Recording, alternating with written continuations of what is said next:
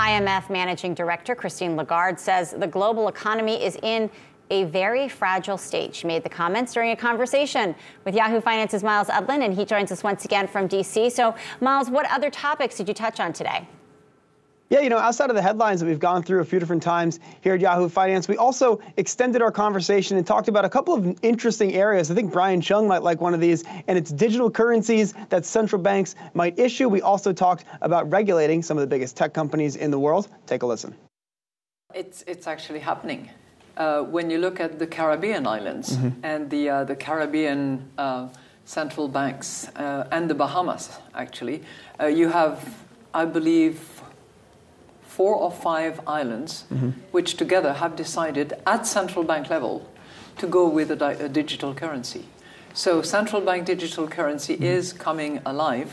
It's not going to happen today. I think they have a 12-month experimental period that they want to go through before they actually launch for good. And how much at the IMF are you thinking about the next 70 years of the global economy, specifically on issues like climate change, which you mentioned today as an overhang on where this whole project might be headed?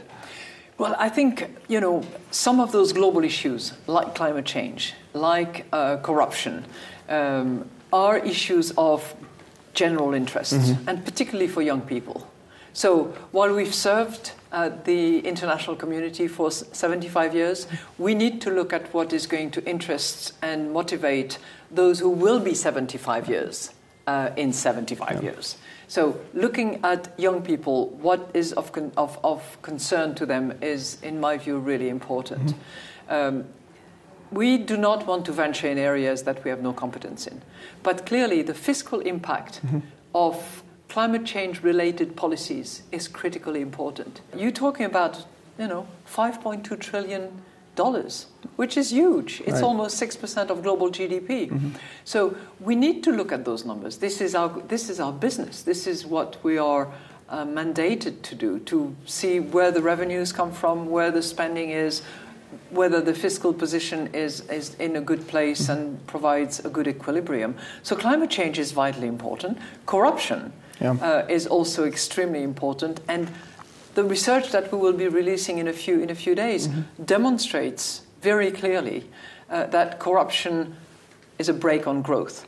Corruption is a brake on employment. Corruption deteriorates confidence. When you talked about the winners take most economy, and it's sort of an interesting thing because most conventional measures have said things have gotten better, right? It's not all bad, but it does feel like these companies are contributing to an increasing amount of economic inequality. And so is there a role for a more international organization like the IMF to step in and have conversations with a company like Facebook or an Amazon about how they can, maybe be better global citizens or maybe make the global situation more fair? And you also talked about changes in corporate taxation that could come along with that.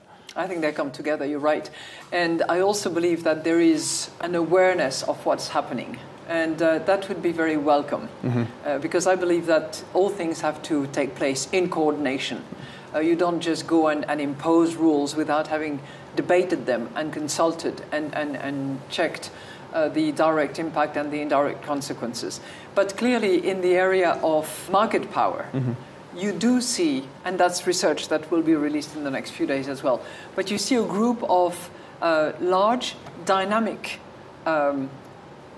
companies that do have the benefit of that winner takes most that you've described.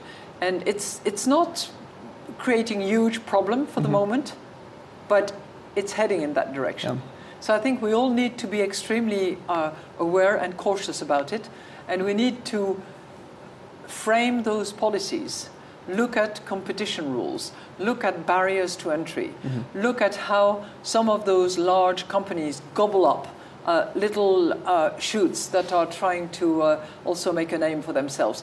All that needs to be addressed so that we do not have those global monopolies that really are not conducive to a large share of income going to employees as we have seen. And of course, those companies have fewer employees with more output than a manufacturing company. Now, over the weekend, Mark Zuckerberg put out an op-ed basically saying, inviting regulation. I think it was met with quite a bit of cynicism here in the US, but is that the kind of thing that you think we need to see? We need to see global executives coming out and saying, we want to be a part of the process. I mean, does that seem to you like the best solution for figuring out how these companies fit into the world, again, that we're talking about where do we go for the next 75 years?